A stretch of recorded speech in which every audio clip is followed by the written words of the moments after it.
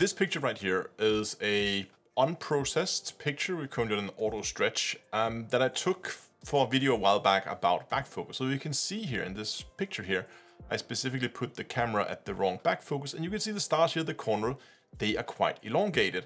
And if we go into the center, they are actually quite round. Now, if you have elongated stars in your pictures, I'm going to show you how we fix that in Siril. So what we're going to be doing today is we're going to be working with the star processing menu in here. Now, before you start, there's a few things you need to do, because you need to go and get the StarNet star removal plugin up and running. As you can see here, if you just open up to start with, it's not really working because you need to actually get StarNet downloaded. You do that by heading over to StarNet and you download the latest version. You get that as a zip file and you unzip that into a folder of your choice. Once you've done that, you go up here in Siril to the burger menu. We go into preference. From preference, we go to miscellaneous.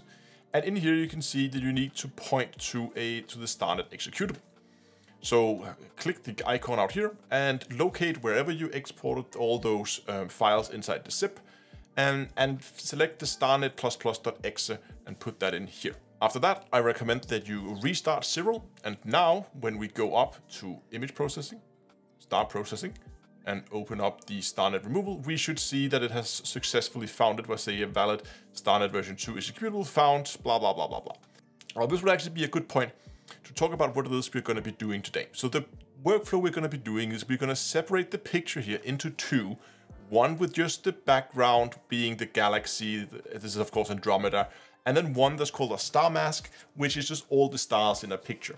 We're then going to work on the stars separately from the background, and then we're going to combine the two again into one picture at the end. This is actually a very neat thing to do in general in all your pictures, because this allows you to work on just the nebulosity or the galaxy and stretch that without blowing out the stars, which is something you can easily do. So let me show you how you do this. We go up to image processing, star processing, and we click the StarNet star removal. Now, as I said, I recommend you to do this on a unstretched image, but you select the pre-stretched linear image in here, because again, this allows you to get the unstretched version of both of them out, so you can just stretch them manually separately afterwards. And of course, you also want to regenerate or to generate star mask, because that's what we want. As you can see here in the folder we're working with right now, we only have the stacked fit file. But if we click execute here, the StarNet star removal is going to begin, and this can take a bit of time. So by the power of video editing, it is done. There you go. Now what you can see that we have here in our folder, we now have one called starless and we have one called star mask. This is the starless image, and we can see we're still on an auto stretch. So if we go back to linear, we could now begin to do a stretch of just the background if we wanted to do that. But that's not what this video is about. For that, I recommend you watch my video on the generalized hyperbolic stretch transformation, which is an earlier lesson in this series. But we're going to be working on the star mask. So let's go ahead and open up the star mask. So here we have our star mask. It is unstretched. The first thing we're going to do is we're going to stretch it. And again, I'm just going to apply a very quick stretch here. I'm not going to be too aggressive. I think this looks okay, at least for a start. Now we can see the stars in here. They're actually nice and round. They're a little bit blurry, a little bit fuzzy, simply because the picture was a little bit out of focus. But what we really want to focus on is these elongated stars in here. What we're going to do is we're going to be using here in the image processing, star processing, we are going to be using what's called a full synthesis. What the full synthesis does is it essentially recalculates what the stars were supposed to look like. But first we need to tell the program where the stars are. So we can click the gear icon here right next to the full resynthesis. Now in here, we can now begin to select the individual stars. Now this is obviously, or luckily, very, very easy. We just click the little button here with the 3 stars. And there we go. It has now selected all the stars that it could detect with the default settings we have here. And you can see them relatively round in here in the middle. And we can see those with purples on it means that those have been overexposed. So that means I probably stretch it a little bit too far, as we have a few that is overexposed. But notice this down here. What is this? Can you see? All those elongated stars down here have not been selected. Now, why haven't they been selected? Because there is a roundness threshold, as you can see here. That's basically, it says if they are more then they have more if they're more elliptical than this threshold, they're not going to be counted as stars and they're not going to be included. So for us, we need to have all these things included. So we could probably lower this to, let's say, 25 and click detect. There we go. Look at that. Now it actually caught a lot more stars than it had before, which is great. Now you can of course play around with these, and I should probably say here you also have what's called a roundness range. So if I say, hey, you know what, I actually don't want to work on the stars that is already perfectly round, just keep those as they are. So I could maybe, let's say I lower this to 75, and there we go, it's done. And now we can see all those stars in here in the middle, they got removed, and we now only have the stars that are left out here in the boundary. This really shows that what the problem is. This is probably the clearest way you can see that what we're dealing with here is back focus being incorrect, because all the elongated stars are out here in the sides, and it's actually relatively perfectly round in here in the middle. I'm gonna do a full synthesis, so we're gonna just put that back to 1 there, actually just remove that roundness threshold. You can do the same here with your amplitude if you want to say, oh, I want to reduce the size, or I don't want to work on the lightest stars, maybe I don't want to work on the faintest star, if you don't even want to work on like the brighter ones. You can set an amplitude range here, you can do kind of the same thing as you could over here. Now, what you can also do if you want to manually add stars is you can just like click and drag and make a box around the star, and then you click Control Space, and then it detects the star there. So you can go Control Space and it detects the star. And then in a similar fashion, if we say, you know what, that's not a star, you can just click it, and then you can go over here and you just click the minus icon.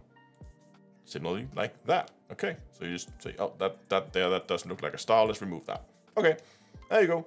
Now we're just gonna redetect this. So your first job is to just go around and make sure you get everything selected correctly. Again, you have different profiles down here for how it's going to detect the stars. You can play around with it. I think the default is Gaussian, and that's probably what's gonna be working best for you, but I would recommend to start with Gaussian. You can swap it over to another profile type. Maybe that gives you better results. If you're struggling, try to change that around. So once we got a selection that we are happy with, we can go ahead and we can close this window, and we will see that our selection here actually remains.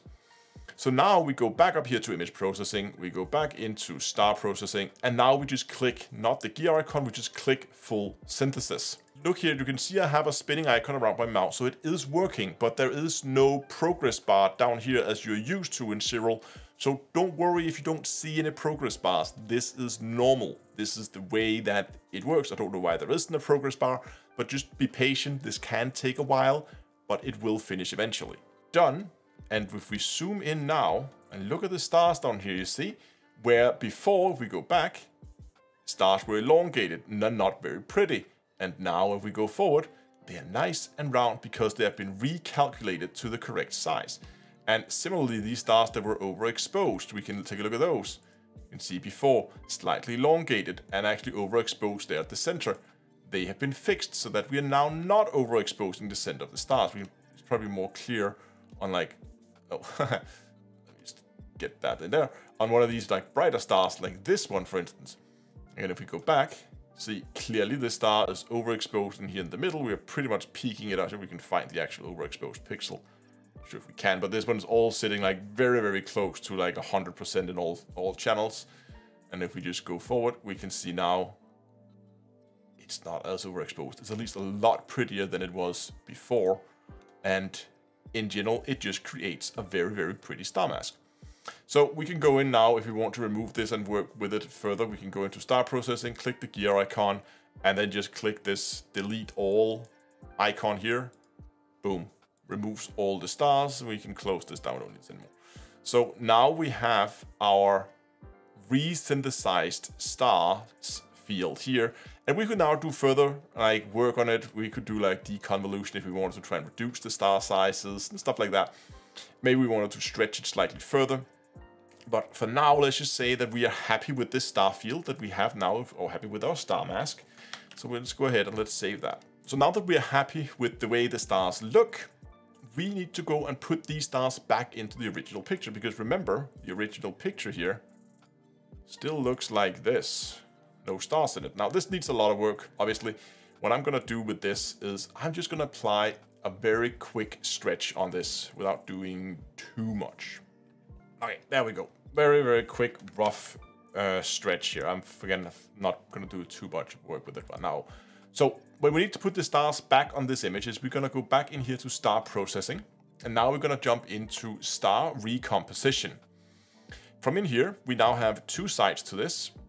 We can go ahead and we can, for the first one, we're gonna select our starless, that's how background. We have that here.